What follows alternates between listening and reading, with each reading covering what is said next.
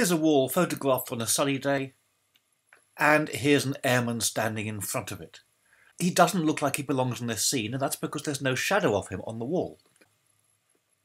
We'll make a copy of this layer by switching to the Move tool and holding down Option or Alt as we drag it. I'll fill this with black by making black the foreground colour and using Option or Alt and Shift and the backspace key, and that fills him with the foreground colour. Let's move it behind the original airman layer and bring him down so that the direction more or less matches the direction of the shadows from this plant on the wall behind.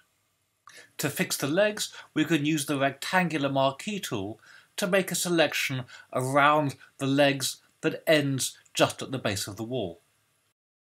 When we now go into Free Transform, we can pick up this bottom handle, hold Command or Control as you drag it to shear it, and we can drag it along to just beneath his feet, like that.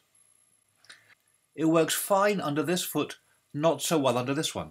So let's switch to the eraser and erase that little bit of errant shadow there, and the brush tool, and I'll paint a little bit more shadow just under the foot. We can now reduce the opacity of this layer to round about 60%. But the shadow's very harsh. Let's soften it by going to Filter, Blur and Gaussian Blur. A radius of about 2 pixels works quite well. And there's our 2-minute shadow. If you've enjoyed this, please subscribe to this channel.